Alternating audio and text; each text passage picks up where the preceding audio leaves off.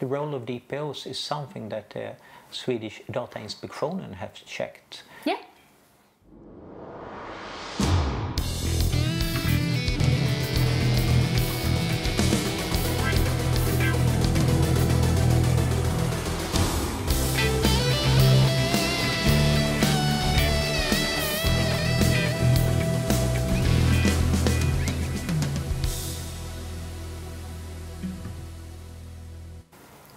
From your perspective, how do you see the role as a DPO?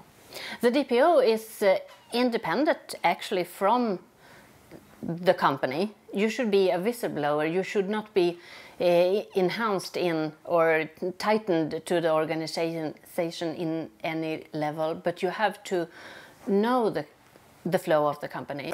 Let's go back to basics. What is a data protection officer? A data protection officer is a role, a physical person that has a controlling and advisory for the company when it comes to the data protection issues. It's more like a whistleblower function and has to be registered at Datainspektionen, and that's what these companies failed on.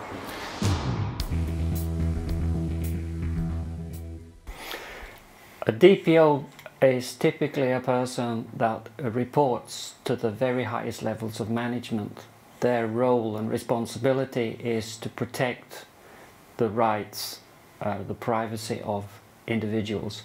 So in fact, the DPO has a very significant mandate. And it's not only the role of just saying something is wrong, it's also have the role of telling, we might do something about this because I've seen this. Many companies don't understand this, that a DPO must follow the law and has a mandate to remind management that the DPO must take the necessary measures to protect the rights of the individuals. As a consumer, you have to sign or give consent, yes, but nothing about anything else. Well, actually, it differs from customer to customer. They are on different layers. Some has really taken this GDPR into their organization and doing something with it within the entire organization, using it to enhance IT, enhance the flows of information, and get rid of things that they really don't need. They look into the data and think a little bit about, what do I need this for? Is this essential for my company, or is it just good to have? Yeah. Looking to remove the good to have information, because it usually adds no value. And many DPOs, I think, today have a challenge with actually using this mandate, because management sometimes see a DPO as blocking some initiative to develop some new business service or service offering to customers, and they haven't been very careful in protecting access to personal or sensitive data. So a DPO does just that, provides guidance, but a DPO doesn't typically do the hands-on work. So it's a person who is an officer that has a significant mandate, a legal mandate, and also can report to the data, is the point of contact to the local data protection agency should there be an incident. So that's basically what a DPO does. So Claudio, according to surveys, a majority of companies say that they have not fully implemented GDPR yet. I think only 20% say they have done a full implementation. This summer, Datainspektionen in Sweden had a review, and they selected government bodies, they selected some private companies, and they made what they call a general understanding if they have a DPO, a data protection officer. Now, it's important to understand that not all companies need to have one. There are certain circumstances where you don't need one. But in the cases where you needed one, 80% of them failed. And this is past the 25th of May when the law was in place. Over 80% of companies who needed to have a data protection officer didn't have one. Correct. Is it the difference between different types of company if they have a lot of consumer or is it business-to-business company? I think it differs a lot actually, depending on the customers and what they are doing. The customers that I work with are very different. Some use very little information from customers and some uses very highly sensitive data from customers. So it differs very much. Many organizations that should hire a DPO have challenges with finding a DPO because there's a desperate shortage of DPOs on the market. And many companies that hire a DPO typically hire a lawyer that is not even familiar with the privacy regulations. And so this is a major challenge for many organizations. What is perhaps even more challenging is that there are organizations that believe they don't need a DPO when in fact they do, and they are taking quite a considerable risk if they were to be audited by the local data protection authority, because they can be fined up to 2% of their annual revenue for not appointing a DPO. Typically these organizations would receive a notice asking them to hire a DPO as soon as possible.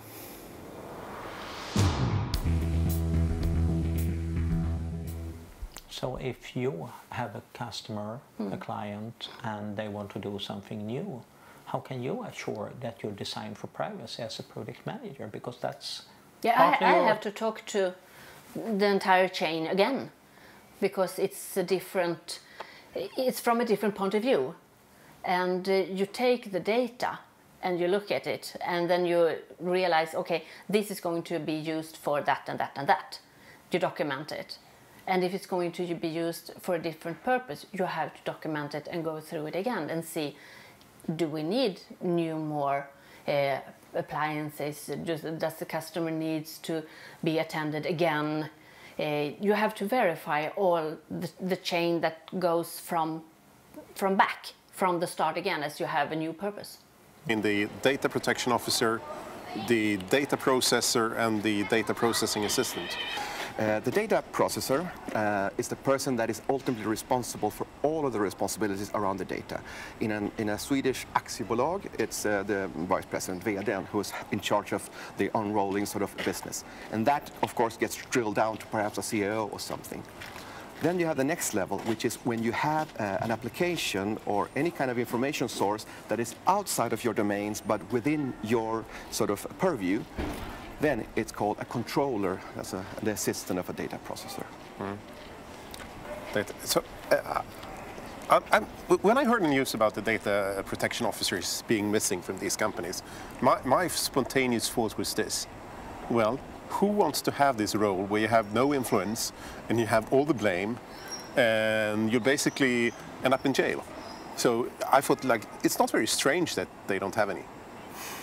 So who is responsible for the business data, the personal information that the business use? It's actually the owner of the system, which is holding the data. That's the owner of the data. And as a project manager, it's very important that you have tight conversation with that person, because using data in a different way that the system owner has been using it before and documented it before will have other actions that he or she have to do before we can use it and continue with the project. The data controller in a company as a role has already been part of the compliant officers, like in banks or in pharmaceutical companies. So those kind of companies have the culture of understanding that you want somebody that will take care of that whistleblower sort of effect. that means, and this is very important, again, going back to what I originally said, that looking at the brand and how you protect your brand, then you can create an awareness and a culture within the company that it's okay to have a whistleblower that will sort of say that, look, we're treating this data in an improper way. Hmm. So, is there a way, like a get out of jail free card for these companies that are lacking the data protection officer? Is there something they can do if they can't find one? All around Europe, the same law has been implemented at the same time. And for instance, in the UK, they have been very, very rigorous, and they already started to execute a couple of those fines that are always so popular on all the medias. Mm-hmm. In Sweden, on the other hand, they have taken a more lenient approach.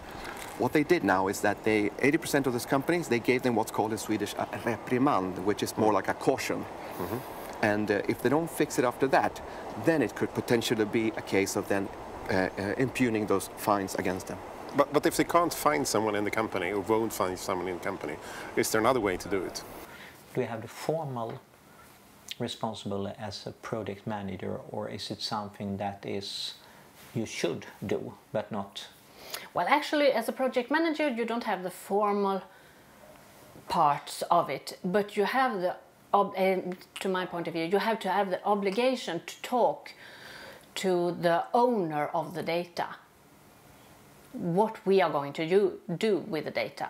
And if we're going to have another purpose of it, then we have to talk again and verify that it is okay. But you can never, as a project manager, own the data from the customer.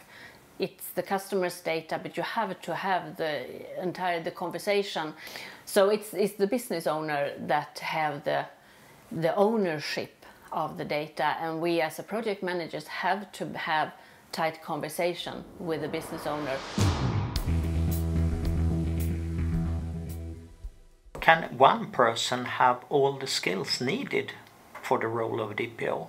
And what we're starting to see in the business, so to speak, is that many companies have traditionally hired a person with a legal background. And so on that basis, that person has a very strong background from the legal aspects. But what we are now seeing is a new set of skills which are in demand for the DPO, because we've gone past the phase where we really understand the legal requirements and how we address those legal requirements, to how we then implement the necessary controls and processes and measures. And this process is called privacy program management.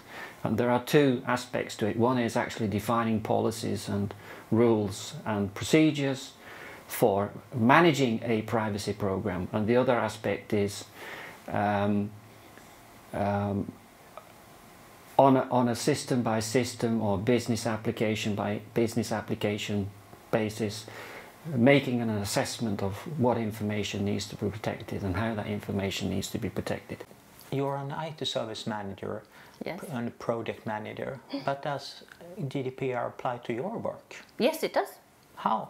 Actually, you have to take affection to the laws within development, within handling data, within tests, within sending stuff back and forward to a client, because you have to think about it. What is it that you are sending, and what is it that you are receiving, and who can look at all this? Can you buy a data protection officer as a service? In the company where I work at the moment, we're initiating a DPO as a service, and it's around the idea that we have for many years worked with application management as a services, and that framework that we introduced there can be copy and paste into a DPO. You have, for instance, that the business can ask and raise internal questions to this whistleblower function. We have a sort of internal systems that we introduce, and we have also the idea that you can have as a package. So let's pretend that you have a couple of users in your new DPO service that raise issues around this, and you discover it's down to the fact that they haven't been properly educated. Then the service can produce also training and other additional features and services for those companies. So it's more like even a GDPR implementation support. good. We don't want to see ourselves as competing against the current GDPR projects. We are, exactly as you said, a complementary sort of feature that could be put as an ad hoc on top of that. Yes. And it's a challenge. We are in the situation where there is really not enough security specialists. And even worse, when it comes to old chaps like me that have been working in this industry for 20 years, there are not that many in any type of country. There are a bunch, but there are not that many. A really large number that only been working in security for a few years. And it's good. They are getting there. They will get the learning, and hopefully we are able to train them as well and learning all things. But it will take some time. So hopefully we get more systems like AI that can actually help us. So we are now starting to see a demand for skills within security, within information lifecycle management, data classification. How do you classify information? How do you identify which information should be protected? How should we protect that information? How should we also protect the rights of the individual? And coming back to what we talked about earlier with privacy by design, how do we start to think about privacy by design? And how do we ensure that we follow our policies? So there needs to be metrics or measurements that we need to make on a regular basis to ensure that we are keeping on track and we are not diverging from our goals, which is to manage access to sensitive information. So take a SOC solution, for example, that actually could take all this information and start analyzing and help us to stay ahead of the breaches. Right now, there's so many attacks going on, so I would say we could divide the world in two types of companies. Those that are hacked and those that don't know that they are hacked. And a very tiny % that actually hasn't been hacked yet. Most of them have intrusions. The hackers take the information, done their stuff, and then left, probably cleaned out as well. So that's basically it. There's a major shift in the skill set that a DPO requires. Many companies address this issue by hiring people with these specific skill sets, and these people report directly to the DPO. Or companies take in consulting organizations that have these specific skill sets to complement the skill sets within the organization. So this gives you much more work to do? Yes. And are the clients aware of this? Some are, and some think that it's just a little law that you have to document where you have things. So it differs a lot, actually.